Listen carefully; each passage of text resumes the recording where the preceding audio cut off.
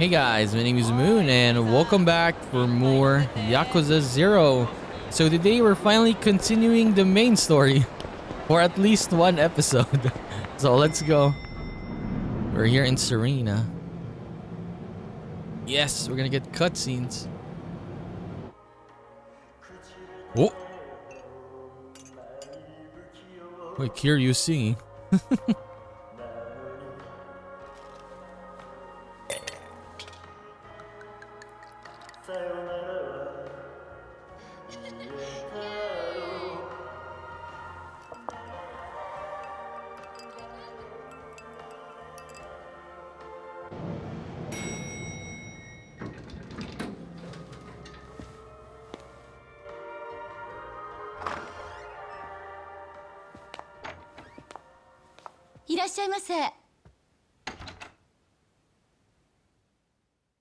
Oh.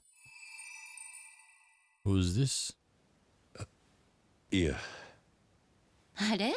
お客さん初めて？ああ。お好きな席にどうぞ。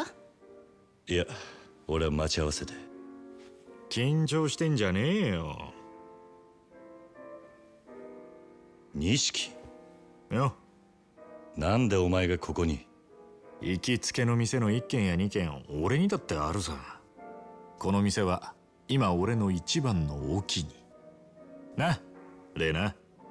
あら、錦山君のお知り合い？レイナ。あ、もしかして桐生さん？ああ、そうだが。うわ、やっと会えた。一度お会いしてみたかったのよ。錦山君、酔うとあなたの話しかしないからね。おい、余計なこと言うな。まあいい。とりあえずここ座れよ、桐生。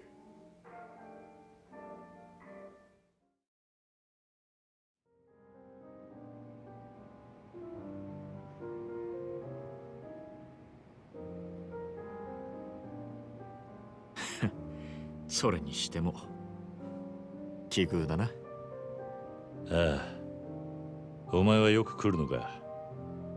まあな、組の兄貴たちもまだこの店は知らねえ。落ち着いて飲めるんだな。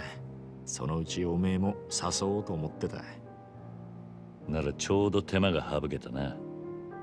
そういや、おめえさっき待ち合わせって言ってたか？相手は橘不動産の小田だ。先に来てるはずなんだが。小田さんならまだ来てないわよ。さあどうぞ。最初の一杯は私のおごり。もともと小田におごられる予定だ。なんだ、あまり乗客じゃないみたいね。なーに、俺たちはこれからの人間だからよ。今度はユミちゃんにも会ってみたいな。歓迎するわよ。あいつはまだ学生だよ。でもなんだったらここでバイトさせてやってくれ。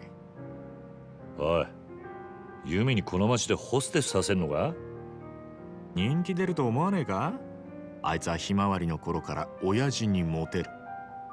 じゃあ期待の新人ね。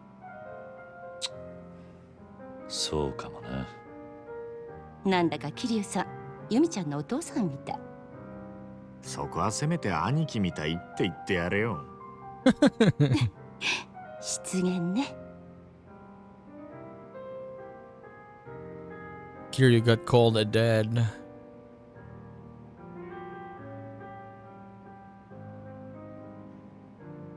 それにしても橘不動産の小田って言ったか？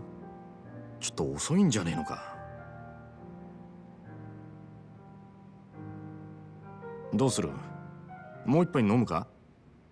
いや、待つよ。先輩をほっといて俺だけ出来上がっちまうわけにもいかないからな。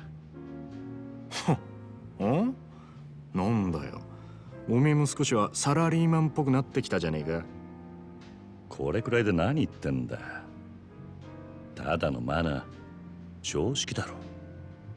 その常識がねえのがおめえだったろうが。言ってろ。ねえ、それならカラオケでもどう？いいね。歌う歌う。バカ、それじゃ酒飲んでんのと変わんねえだろう。つうかカラオケならこの前も。じゃあお前は聞いてるだけでいい。俺が勝手に歌うから、それならいいだろ。仕事上がりの時くらい固いこと一個なしよ。歌ってる間に小田さんもきっと来るわ。しょうがねえな。よし、そうと決まれば善は急げだ。ミュージックスタート。 Oh, we're gonna do karaoke? Hopefully. Oh, it's actually... Okay. Judgment.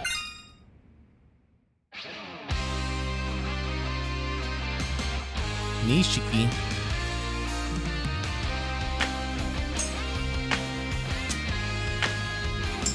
Go, go, go!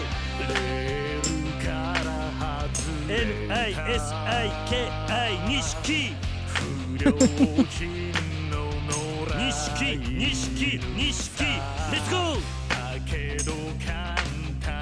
意識おいおいおい意識おいはいはいイェイフーイエスマンにフーなりそびれた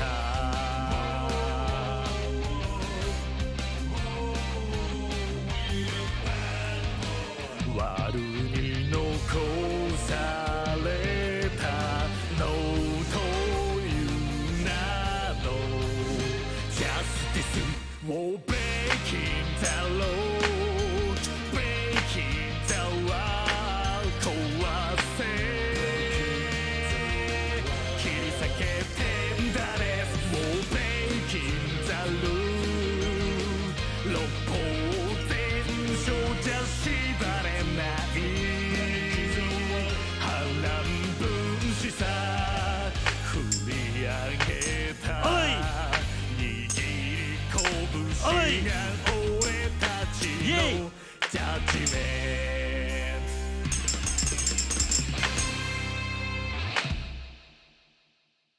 ト This is always great.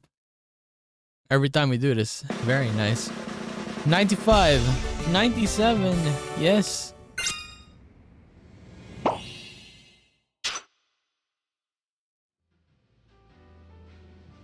どうよ。錦山くんすごいプロみたいだったわ。だろだろ。おめえもなんだかんだ言ってノリノリだったじゃねえか。しょうがねえから乗ってやっただけだ。たく素直じゃねえな。本当はおめえも歌いたいんじゃねえのか。そんなわけないだろ。たく。それにしても小田ってやつ本当に遅いな。おめえの話を聞く限りそんなルーズなやつとも思えねえけどな。ほんとね、事故にでもあったんじゃないかしら。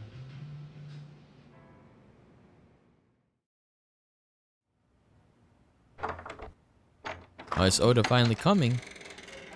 Oh, bloody. What? いらっしゃ。Was it actually Oda? Oh, it is Oda. Oda. Who is this? Dude, we've been doing a lot of sub stories. I don't know what the story is anymore. I'm not gonna lie. Oh, it's this guy. Riki Takeuchi. 元気そうだな。 Ayano. 阿波野の Awano. 兄貴。なんでここに。座ってろ、錦山。こいつらに見覚えあんだろ。桐生。その説はお世話になりました、桐生さん。お前ら戦友やの。お前らが小田をやったのか。その前にお前がうちのしのぎ邪魔したんだろ。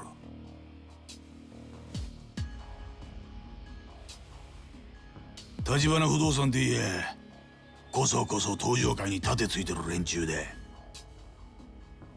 組抜けて早々お前も義理ってものが分かってねえ。親父ここは俺が。こいつ知ってるか？うちの岡部ってもんだ。例の戦友屋のしのぎはこいつの仕切りでな。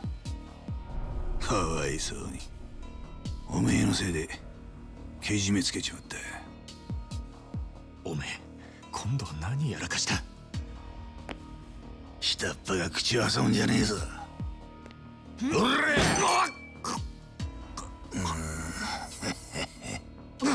錦。いや俺がこちらの片木さんと話してんだろうが。錦山よ、ガキがシャシャラ出てくんな。錦山は関係ねえ。こいつとはたまたま居合わせただけです。ああでなくても次はてめえだ。ねえ親父、もうこいつやっちまっていいっすか？こいつの面見てるだけで俺らはもう。おう、片木の皆さんに迷惑かけねえようにな。店の外でやれ。ほらここで錦山と飲んだら美人のママも一緒にな。ママ？来いや、キリュウ。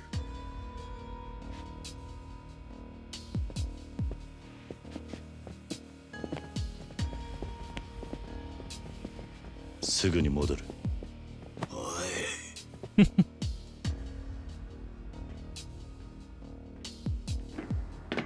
Okay, we're gonna beat them up though. そんじゃこっちはこっちで楽しくやろうや。ねえ錦山。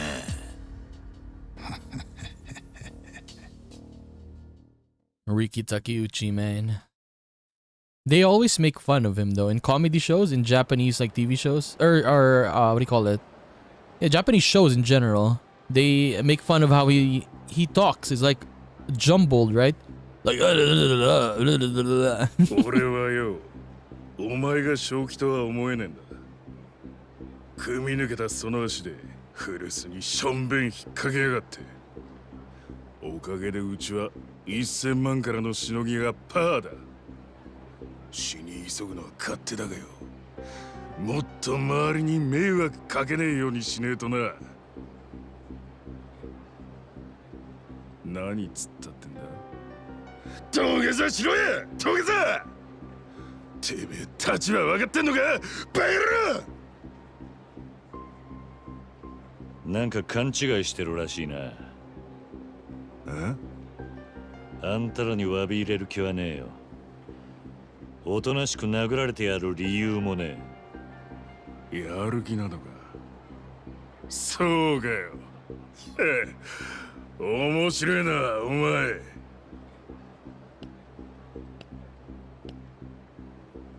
おれ、やってみろ。早くやれや。その代わりここが最後の一戦だ。すぐそこに阿波野の親父がわざわざ出張ってきてる。そいつを承知でやるってんならその度胸だけは褒めてやるよ。俺の仲間が血流してる。はあ、錦山とそれに立花不動産のお前の連れか。あいつはほんの少し可愛がっただけですぐてめえの居所吐いたよ。てめえ！何が最後の一戦だ。てめえらとっくにそれ超えてんだ。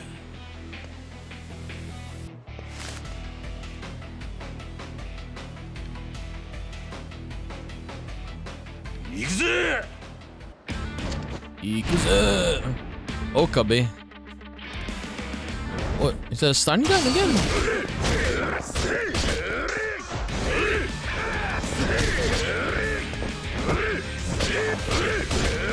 Move!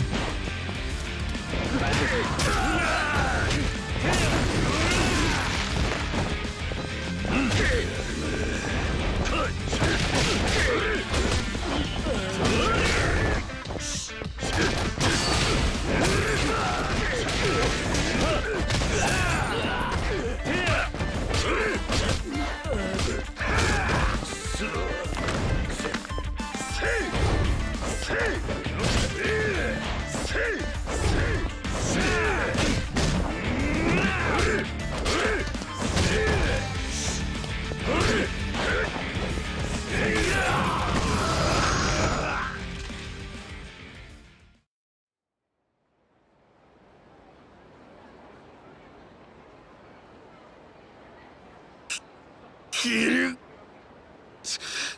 てめ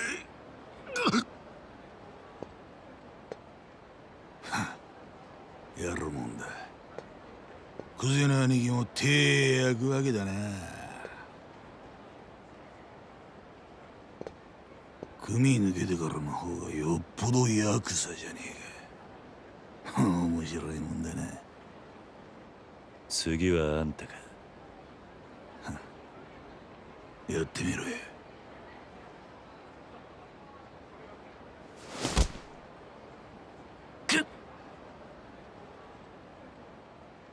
桐生よ、おめえなんで橘不動産にいる？何？分かってるぜ。風間の頭に指示されてんだろ。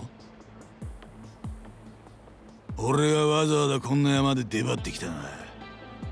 おめえが橘不動産と絡んでろって聞いたからだ。頭の息がかかったおめえがな。俺はよ、風間の頭が橘不動産を使って殻の一坪を追ってると踏んでるんだけどな。どうだ、俺の言ってること間違ってるか？どう思うがあんたの勝手だ。おめえごまかすの下手だな。でも俺はおめえのそういうとこ気に入ってんだ。なあ橘不動産、もう殻の一坪の持ち主を見つけたのか？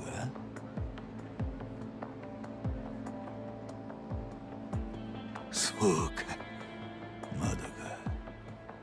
それでも手がかりくらいは掴んだるはずだ。俺は何も言ってねえぞ。ねえ、いい。おめえの目を見る。全部わかんない。おめえは分かりやすくてほんといいや。勝手にやってろ。なあ桐生よ、俺に橘不動産の社長と合わせろ。奴はうまいこと隠れ回ってるようでな。青にはおめえに仲立ちしてもらうのが手っ取り早い。俺はもう堂島組を抜けてる。あんたに指図される義理はね。やってくれりゃ戦友屋の剣は水に流してやる。おめえや風間が殻の一粒に手出そうとしたこともな。それともこのまま的にかけられていか？堂島組傘下の全組織からだ。無所に逃げ込んだとしても無駄だぜ。死ぬまで追い込む。それも楽に死ねると思うな。やってみろ。ちゃんと頭使って聞いてるか？これはおめえだけの話じゃねえ。その次はおめえの兄弟も始末する。錦山のことだ。このままじゃあいつはおめえのとばっちりだ。助けてやれや。あんた橘に会ってどうする気だ？殻の一つの情報を洗いざらい吐き出させるだけだ。その後部外者にはご退場願う。つまり殺すってことか。朝まで考える時間ある。橘渡すかおめえが死ぬか、どっちか選んで今夜中に連絡しろや。返事がねえときは狩りを始める。獲物は当然お前の首で。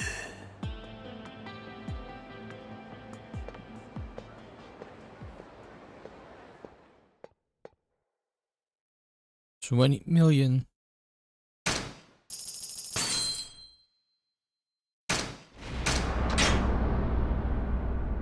Okay, let's just continue for now. Yes, let's start at least the Yakuza way.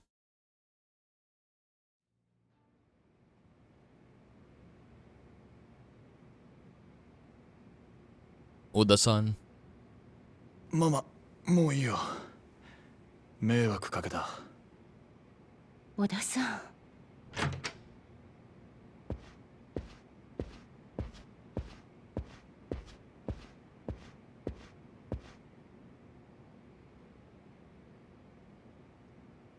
桐生、すまねえ兄弟。俺はまるでお前の力になってやれなかった。いや、それはこっちのセリフだ。結局お前のことまで巻き込んじまった。悪い。おい、お前これからどうする気だ？さっきの青野ってやつにうちの社長を渡せって言われたんだろ。さっきおめえが下で暴れてる間、阿波野の兄貴がそう言ってたんだ。これから堂島組が組を挙げて立花の社長を探すことになるってな。あ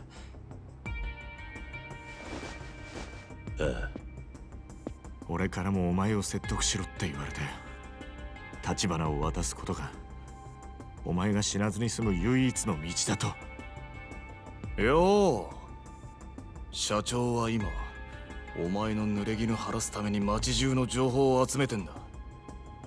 その社長の首を堂島組に差し出すのか？あんた黙ってろ。なんだと？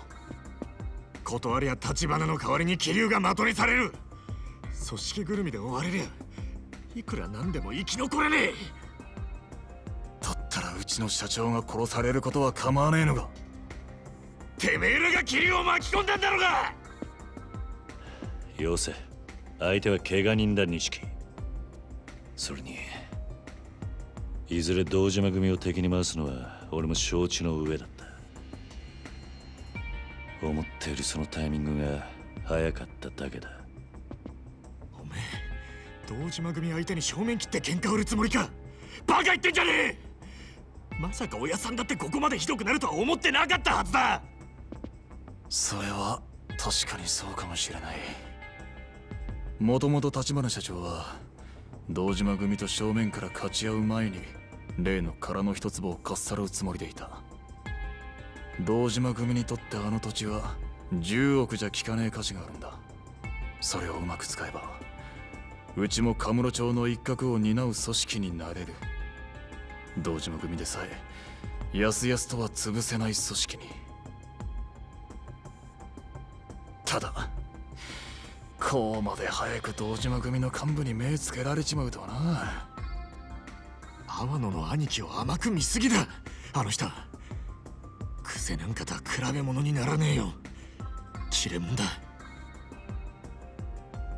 とにかく社長と話してみる。ママ、電話貸してくれ。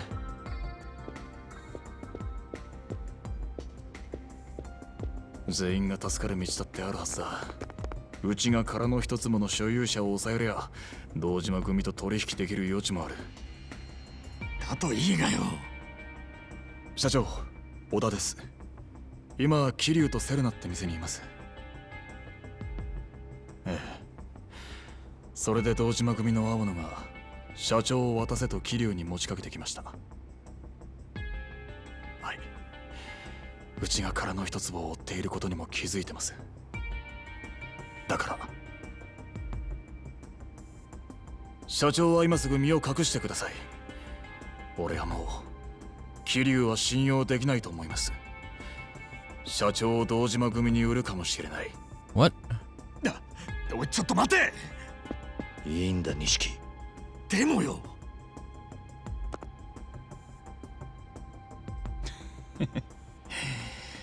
これでもう俺にも社長がどこにいるかはわからない。くそ。悪く思うなよ。騒がせたな、ママ。怖い思いをさせてすまなかった。うちの心配なんて。それよりこれからどうするの？おい待て桐生。おめえどうする気なんだよ。今さらジタバタしても始まんねえ。もともと組を抜けた時は一人でやるつもりだった。まずはクゼを捕まえて俺の濡れ衣を晴らす。振り出しに戻ったな。バカ野郎、この状況でそんなことできるわけねえだろ。それでも俺はやるしかねえんだ。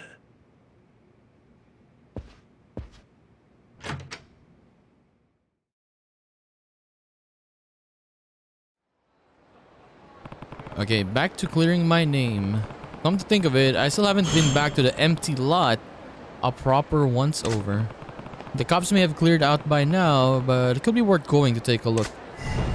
But yeah, they were right though. This is the empty lot, right? Oh, we have a lot of quests here. Oh, another one here as well? Okay. This one, right? That is the empty lot. That small empty lot. If someone has ownership of that, you cannot build anything here around here because there's gonna be still this one spot, right? So it's gonna be pretty expensive. So let's go check it out. Okay, we're here in the empty lotto. The small empty lot. Source of a lot of problems.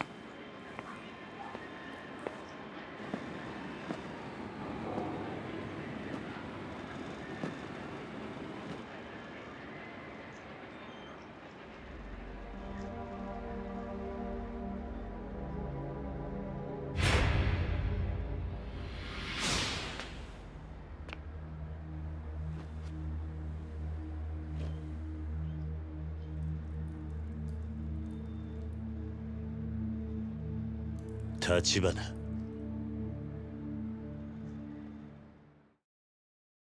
Why did he look like a ghost there? なんでここに？警察が調べ尽くした現場です。もう真犯人につながるような証拠は残っていませんよ。分かっている。うちの情報網を使ってクゼを洗いました。もしクゼがあなたをはめた黒幕であれば、ここでの殺しのために殺し屋を雇ったはずです。ですがクゼの周りにそういう動きはありませんでした。どういうことだ？つまりあなたに殺しの濡れ衣を着せた黒幕はおそらくクゼじゃありません。他にいます。何？今私が掴んでいる情報はここまでです。それをあなたにお伝えしようと思いましてね。そのためだけにあんたはここに？ええ。ですがご心配なく、私はカムロ町から姿を消しはしません。堂島組がうちの動きに気づくまでもう少し時間がかかると思っていましたが、それでも想定の範囲内です。その割に小田は泡食ってたかな。小田さんにもまだ伝えてないことですが、実はこの殻の一粒の所有者を見つけました。え？訳あってまだ接触はできていません。ですがその人物をうちが抑え、殻の一粒を手に入れれば、堂島組は我々に土地を売ってほしいと頭を下げることになる。この土地の価値はそれだけの力を生むんです。ですから桐生さん、あなたにはそれまでの間死なずにいていただきます。無理な相談でしょうか？殻の一粒の持ち主はいつ抑えられるんだ？一日ください。ただし他言無用です。たとえ相手が錦山さんや柏木さんであっても。あんたを今阿波野に売り渡せば、俺は堂島組に狙われずに済むんだがな。あなたがそういう人なら、私はこんなところにのこのこ顔を出したりしませんよ。明日連絡します。どうかそれまで堂島組から生き延びてください。桐生さん。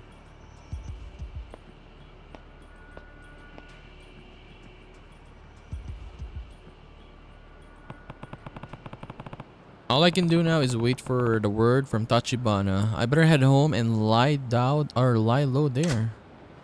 Okay. Let's go.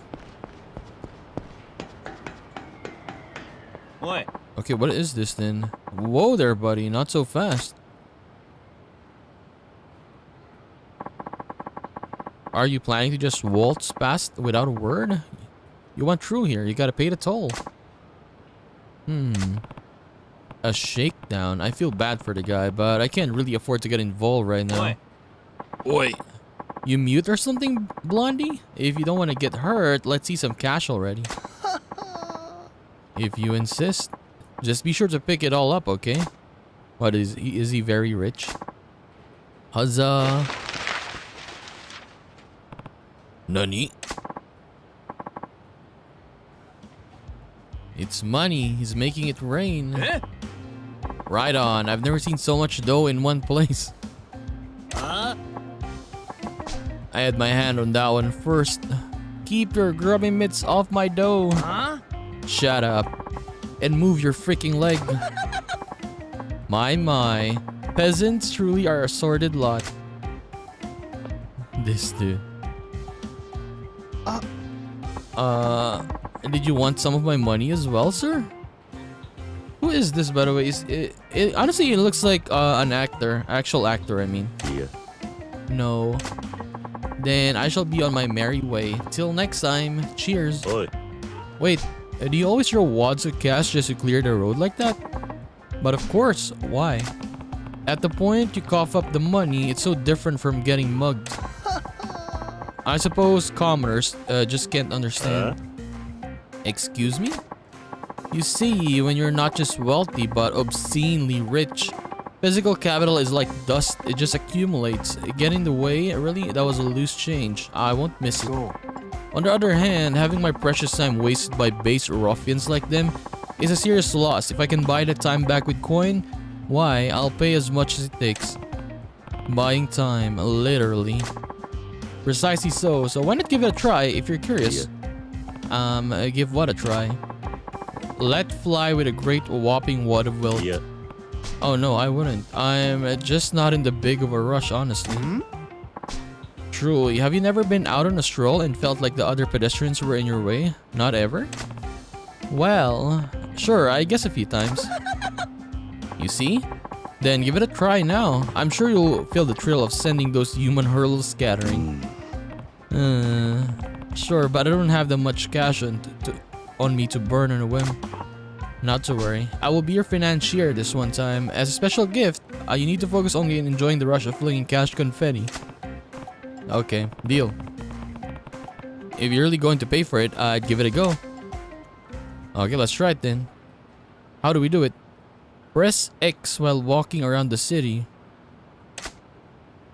Try using it to attract the woman behind you. Wait, it works in women too? So what is the reward for this though? Oh, they're having fun. And what? Yes?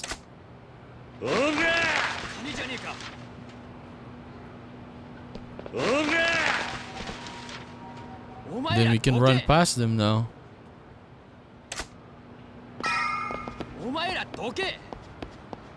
So what is the point of doing it on the girls though? Okay.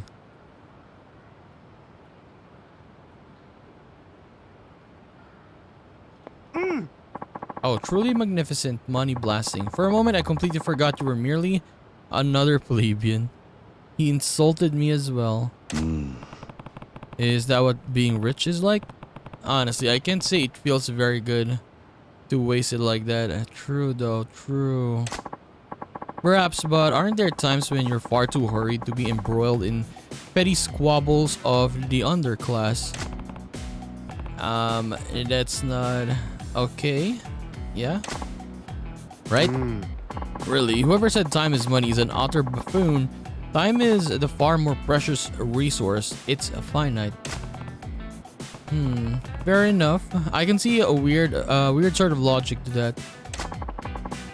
Then I've made my case. Take my advice. If you're ever in a danger of being dragged into a meaningless fight, just let loose with a heaping helping of legal tender. So you're clearly loaded, but how do you earn all that cash? I think you've caught a case of money fever. Maybe. I'm just thinking it'd be convenient if there was a quick way to make some extra money. Common sense tells me that's a crazy wish for, but I might as well just ask. Oh, but there is. Seriously? The very epitome of high risk, high return. It's been my golden goose, and now I dine on diamond of foie gras. It being... Head to Theater Square. If you're truly a man of means, you'll find your way from there. What am I looking for? Oh, you'll know it when you see it. A paradise exclusively reserved for the upper echelons of wealth and taste. Though naturally that isn't my only source of income, I have quite the diverse portfolio. Or should I say, we put most of our capital to work in a certain system that gives rise to considerable profits. If you wish to hear more about that as well, drop by Vincent. You'll find me there most of the time. Okay. Vincent, got it. Okay, this has been a most stimulating use of my time. Ta-da! Okay, I guess we'll go to Theater Square to check this out. What this guy was talking about, right? Tachibana may have new intel tomorrow, but that doesn't mean everything will be over then. I should tuck away as much cash as I can now, so I'm ready for whatever comes. He said I'd find a way to make big money in Theater Square. So let's go to Theater Square. Okay, we're here. Is this it? Okay, that rich guy said I should go to Theater Square if I want to make big money. I've been waiting all day for this. Excuse me, my good man. Right this way, sir. Okay.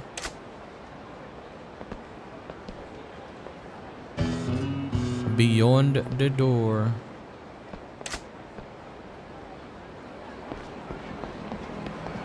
Okay, let's go. Enjoy your stay.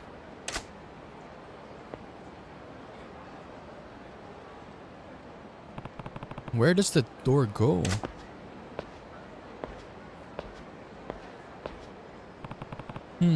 What is this door? There's definitely something behind it. Sorry, pal. That's not open to you. I saw you let a guy in. What's in there? Hey, do you think I'd come right out and say it? Well, let's just say it's a paradise for men. A place where dreams come true. Ooh. A place where dream comes true. Yes, a real-life wonderland. Got your interest up? It does make me curious, though. What do I have to do to get in? I'm the decider, actually. I say who comes in. You want in, you gotta win my approval. Alright, so... What do I do to need... Or what do I do... Or need to do to impress you, sir? This place is a paradise for the wealthy. If you don't have the bread, you can't afford the dessert. I have to see that you've got enough cash to make a splash. Not only that, I want to see you've got the balls to do it with style. You prove that to me, I'll let you in. Use your noggin and figure it out. A paradise for the wealthy. This definitely is the place that crazy rich guy was talking about. So I have to show this guy I have money to burn and the willingness to burn it. Okay, let's just do it then. Can we? There you go. What do you think you're doing? Have you lost your mind? Just showing you that I've got cash to burn.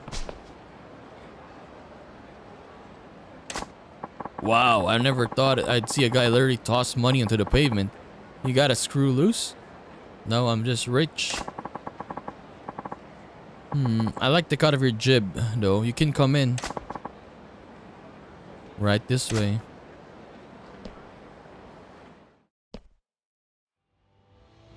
Oh! Japan Catfight Club. Catfight? Didn't Daigo mention this? The kid we saw in the sub-story, right? What is this place? It's the official arena of the JCC, Japan Catfight Club. Sexy little vixens scrap it in an arena filled with beauty and ugliness, and men bet big wages on the winner. That's what this place is all about. A feast for the eyes, and exciting chances to double the fun by making money. Laying bets, a pleasure palace for men, I call it. And that's what it is. Not exactly subtle, not entirely refined, but who cares? Not me. Oh. Okay, here, take this. It's yours. 10,000 yen. You gave it back to me. What is this? The cash that you burned. It was a real joy to watch it floating around, so I scoop it all back for you. Okay, thank you, I guess. Use it to have fun in here, pal. Okay, thank you, sir. You gave me my money back.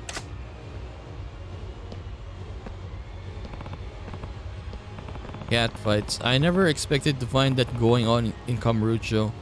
What a gaudy place. But I bet I can make money here. Even with the risk, it's worth a shot. Let's try it then. I want to try. I want to bet. Can we bet 1 billion yen? Beyond the door. Let's try it out. Yes. Let me see. Okay, let me go. Let me go. I want to try it out, sir. There's a big guy now. There's a bouncer there. The guy's probably like 6'5".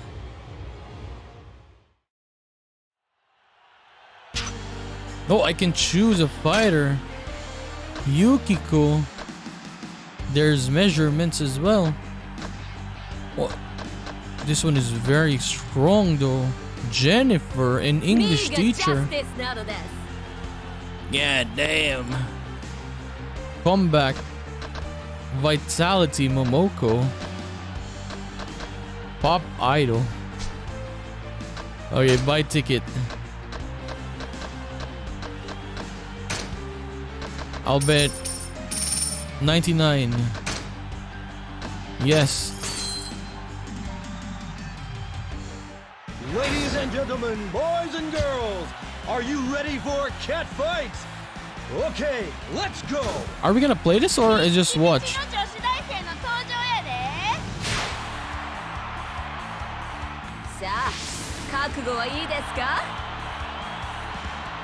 Ready, fight!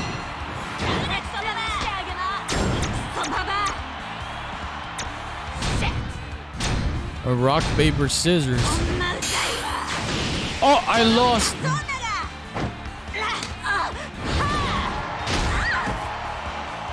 Jennifer Chan, you gotta win.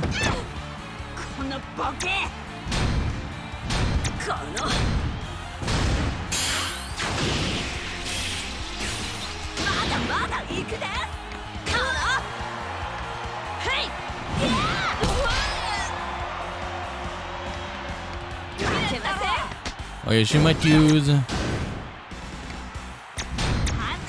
another one of these. Oh, I lost again. God damn.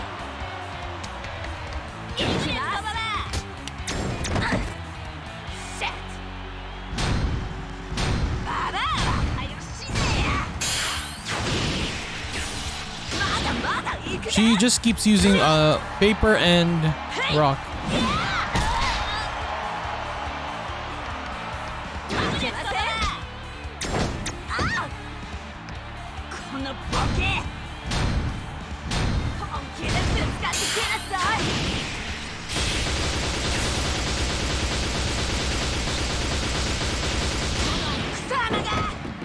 Jesus, dude, I lost.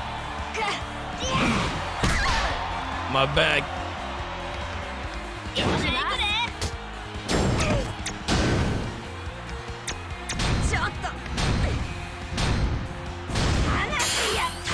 Oh, I lost again. My money.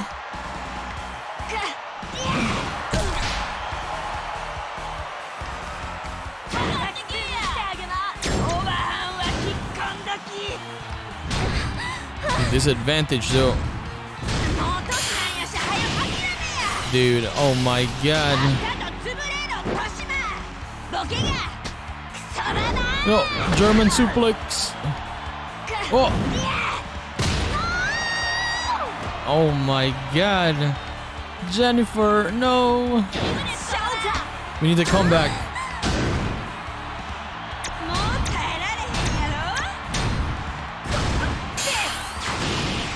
We lost. We lost.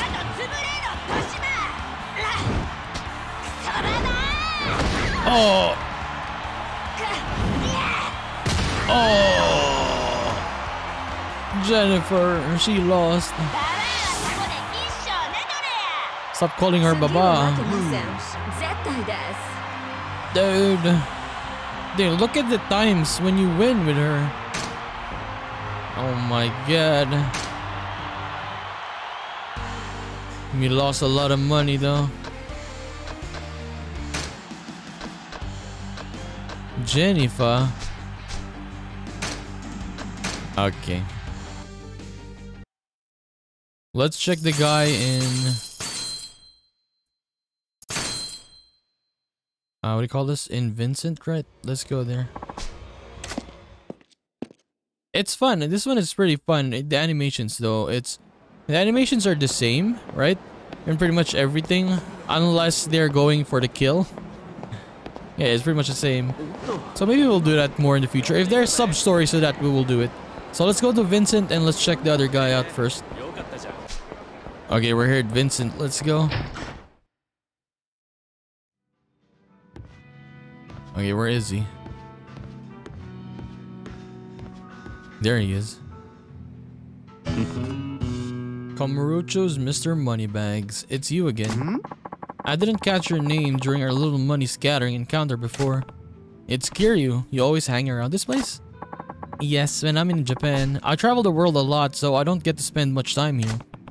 Don't you ever go home? I'll go home soon, on my next trip overseas. You live in another country? I guess when you're rich, that's an option. True. No. I live in a jumbo jet. What? Nani? A jumbo jet? Well, think of it like a mobile home. When you're a global businessman, you spend more time in the air than anywhere else. I have several private jets and I switch between them depending on my mood. They're hangared at different airports around the world. Hangar space is a premium with the soaring land prices these days, so it costs me an arm and a leg. Anyway, I guess you could say this place serves as my office while I'm in Japan. Welcome to the investment fund, Kiryu-kun. Investment fund? You wanted to know how I earned my wealth, didn't you? Yes, business may be booming right now, but there can't be too many people earning more money than they know what to do with it. So you must have a few tricks up your sleeve. Well, this is how it's done. I just sit here enjoying a drink and wait for the phone to ring, and that's it. Sorry, I don't follow. Can you tell me a little more? Sure, but it might take a while to explain. You want me to go on? Yes. Please, fill me in on the details. Okay, but let me warn you, this could get long. Feel free to zone out if you want to. It won't get you into trouble later. First, the investment fund raises capital from customers who have extra savings stashed away. Then, we invest this money into people engaged in business that we feel shows promise and return a portion of the profits we gain to our investors. In other words, we just juggle money around. The people we lend it to do all the real work. So you're basically a money lender. Yeah. Well, not exactly. Moneylenders profit through the interest they charge, but we make our money by investing in all manner of things. We put our money into whatever gets us a return, from listed stocks to startup companies, movie productions, even horse racing. You can call that investing if you want, but it sounds a lot like gambling to me. But we bet to win, my boy. Although we use other people's money, a failed investment gains us nothing, so we don't just throw cash into any old venture. We do our best to ensure we lend money only to businesses with a solid potential for a return. You make it sound easy though. Well, finding the right people to invest in is no simple task. But they're out there if you know where to look. In fact, I've found one right here. Here? Yes, you, Kiryu-kun. I hear you started up a respectable business up your own in Kamurocho recently. Whoa, you really have an ear to the ground, huh? How's it going then? Any problems with the cash flow?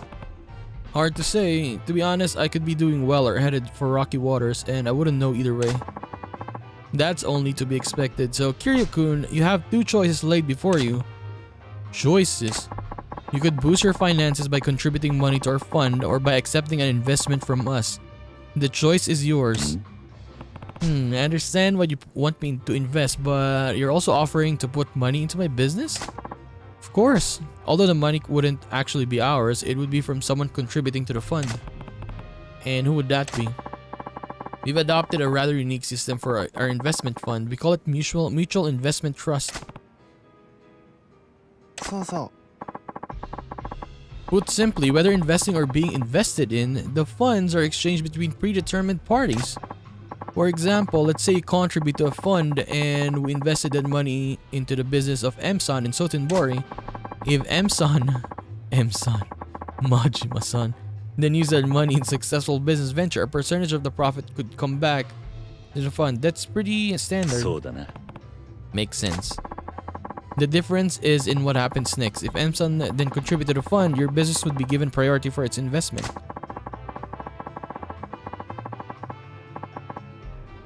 Okay. So when I put money in, it only goes to this M-san, and when I take cash injection, always from him too. That's right, you catch on quickly. Then why do we need to go through the fund? Yeah. Well, wouldn't it be quicker for M-san and me to just exchange money directly? Oh, come on. Come on, Kiryu-kan. How on earth would you find someone you could entrust with that kind of money? So basically, they're the middleman. Our fund has all the connections to ensure that the investments only go to trustworthy parties. That means you can contribute without a fear of putting your money at risk. You have a point there then. I have to admit, I know next to nothing about investing. You're far better off using our fund to send money to M-san. Okay, I get the picture. So, who would M-san be in my case? Well, we have a few candidates all over Japan. I'm the face of the fund here in Kamurocho, and we also have a representative in Osaka. Sotenbori. Yes. Someone running a cabaret club. Okay, I guess in Majima we're gonna be running something as well. Yes.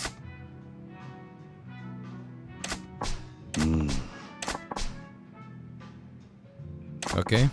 10 million. Nani? I lost a lot of money earlier. You sure want to give me all this? Use the money to make your business thrive, and if you make a profit, invest any extra cash you have with us. Like I said in the beginning, we just juggle money. Our business relies on people using the fund. Understood. Thank you, Mr. Moneybags.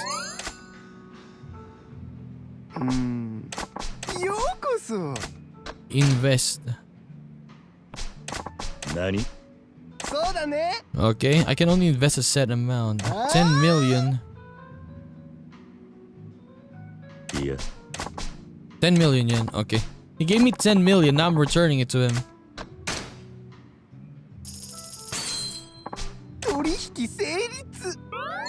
Okay.